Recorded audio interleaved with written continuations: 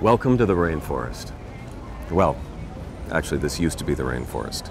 Now it's actually downtown Campinas, Brazil. And as people and our needs have pushed the rainforest further and further away, they've bathed it in concrete, and things have changed a lot down here. But now the rainforest is starting to come back, and the man on the front lines is MSU's Emilio Moran. Saving Brazil's rainforest means understanding the soil, ecology, satellite imaging, digital mapping, and its people. A revolution is happening today in science. For many, many years, people have tended to work separately across many different interests. And today, they all agree on one thing.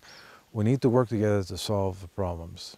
We need to integrate the mechanisms and methods of social and natural science in order to address environmental problems. Emilio's trying to save the rainforest and, well, save the planet. He's an anthropologist and a National Academy of Sciences member who's all about learning how people behave, what they believe, and value. I began by being interested in environmental problems, and it was a real struggle at the time to have anybody understand why I was mixing research on soils with research on ecology, with research on anthropology. Now, all the people who are doing outstanding science are saying this is what we need, and we need more people like you doing it. He's partnered up with the locals and using the latest technologies to map the changes to this fragile ecosystem. But it is still about the choices people make. The choice you have to make between having economic development and activity and conservation. I've always thought that was not a choice you have to make.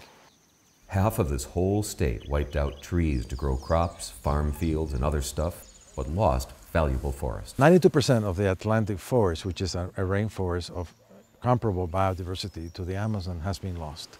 So my interest is in the whole cycle of how we can learn how people can begin to conserve before we destroy 92% of it, as we did in the Atlantic forest. Emilio is an optimist. He says in time the forest can come back.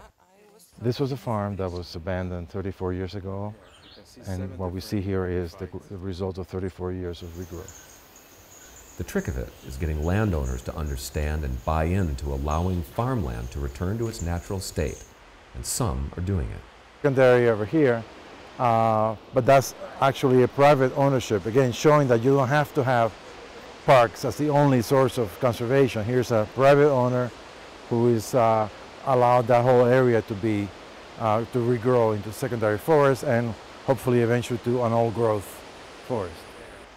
He's trying to figure all that out, and if he figures all that out, it's a big step towards saving the rainforest and other forests for future generations. Our behavior today is unsustainable, and in order to, if we don't do anything about it, if we continue business as usual, the planet will continue to degrade, our forests will continue to disappear. So in order to solve environmental problems today, we finally recognize in all the important scientific areas that we must integrate the natural and the social sciences to solve the problem, because humans created the problem, we've got to solve them.